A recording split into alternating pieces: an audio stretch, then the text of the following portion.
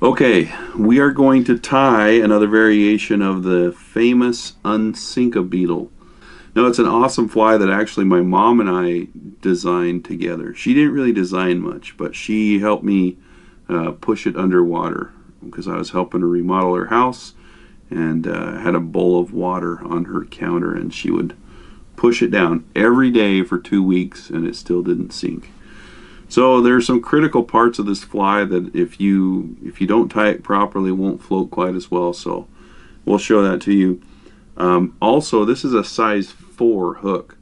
So this is obviously designed to be a larger beetle pattern, maybe to be fished in South America. Hint, hint, Curtis. No.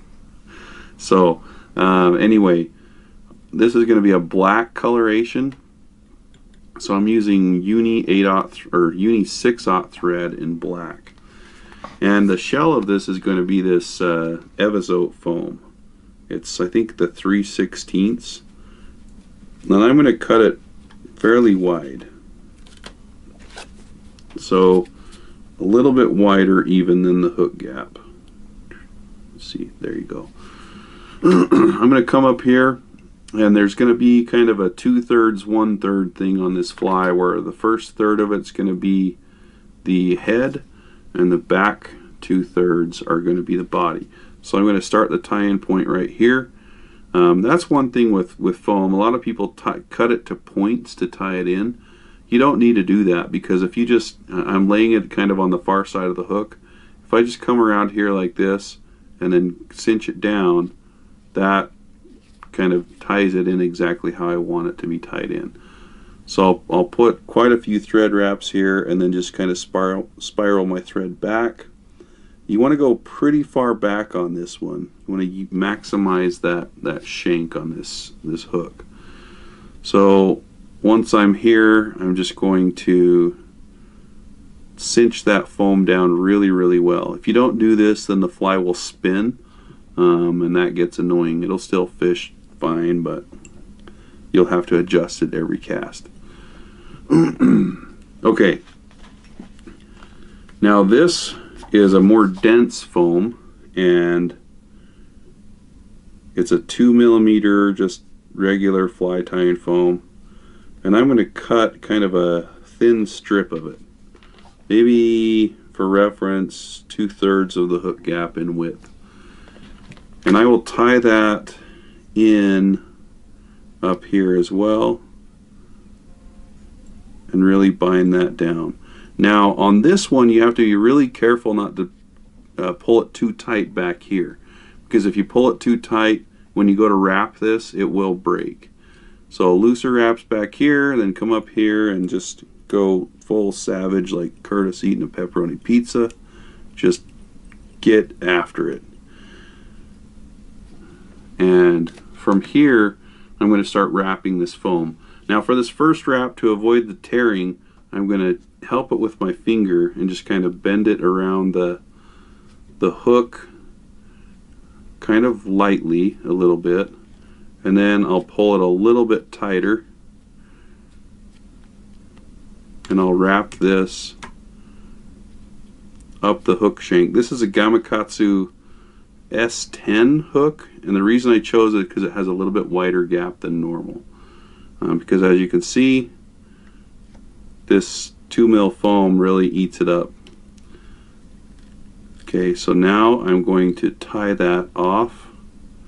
You see how I did that? I kind of tied it off in the middle of that wrap. So once I'm here, I'm going to trim off my excess, and then I'm going to bind that foam down about right there. So from here, if I take this foam and pull it really tight, it might lose a little bit of the air, so I'm just going to kind of lay that over gently, kind of squeeze it around, and then tie it off. So you can see that's the back of the body of that beetle. It adds the segmentation, all 100% foam, and very floaty. From here, I'm going to take my thread, advance it to right behind the eye, I'm going to take my foam and kind of lightly stretch it and pinch it right behind the eye, and use several wraps and tie that down right behind the eye. And then I'll tie those foam wraps down. You can use any dubbing for this, but I really like just ice dub. This is black ice dub. Is it black UV or just black? I think it's black UV. Yeah, well, just some darker shade of dub. You want to kind of get that bulky.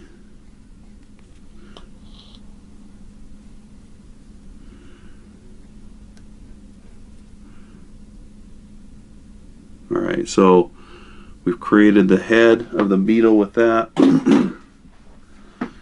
And now I'm going to fold this back and kind of pull it a little bit tight and tie it down. And you can see that creates kind of the perfect round head.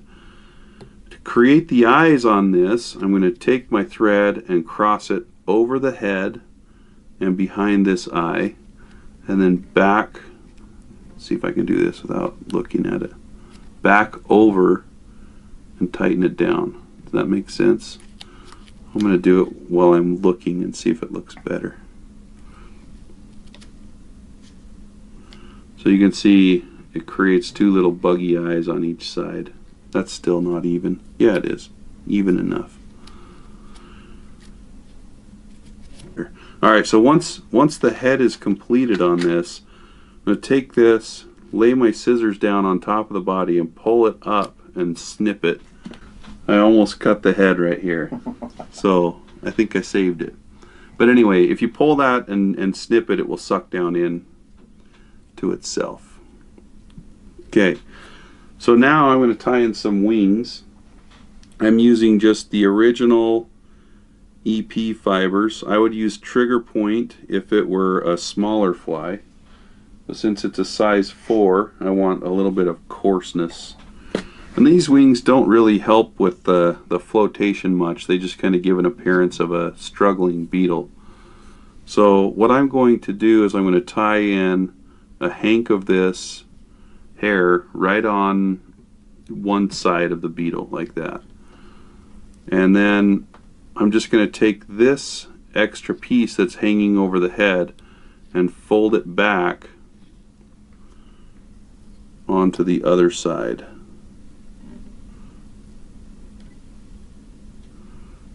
Just like that. So now if I pull those wings and cut them just a little bit longer than the body, I'm going to have two little outrigger wings that give a good appearance of strugglation. Is that a word? Yeah, exactly. Yep. Now for an indicator, and yes, it does need an indicator because sometimes they sit low or there might be a lot of bubbles on the water that are white. You can't see the wings. So we'll throw a little bit of yellow here. This is just 2mm craft foam. We'll trim it about like that. Now on the original Unsinkabeetle, I doctored up the legs, colored them all up, and because this is a bigger size beetle, I'm actually going to put 4 legs on each side. One with a natural and brown, and the other with red barred with black. So I'll just grab these and tie them in both at the same time.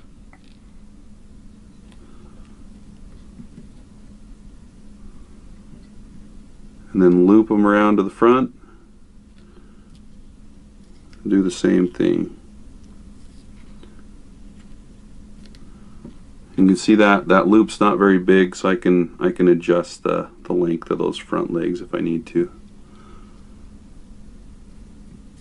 Alright, now that everything's tied in, I'll just take some dubbing and finish up, kind of cover up my thread wraps.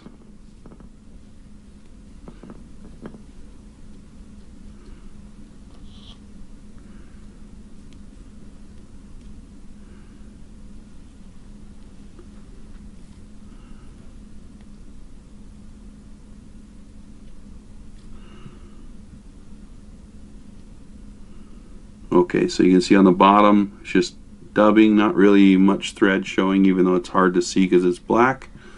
And at this point I'll trim the legs, and in order to whip finish this fly, I'm going to take my thread and I'm going to run it down this little trough that I made for the eyes and get to the hook eye. Does that make sense? So again, I'm going to run this down that little groove, get to the eye of the hook, and do a real quick whip finish.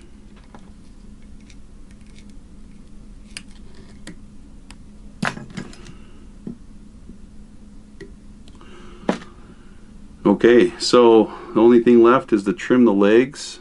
So I'm going to take these legs and push them all forward, just like that, kind of clump them all together and trim them all at the same time, and now we should have pretty uniform legs. And then on this one, I like to cement it in two places. I like to put a little bit right behind the eye, and then some right back here where a lot of those thread wraps are. Anyway, that's the Unsinkabeetle size 4 version for those monster beetles that are in your stream. Anyway, don't forget to subscribe to our channel, smash the bell, whatever that means, so that you can get notifications of us talking and tying Unsinkabeetles in the future.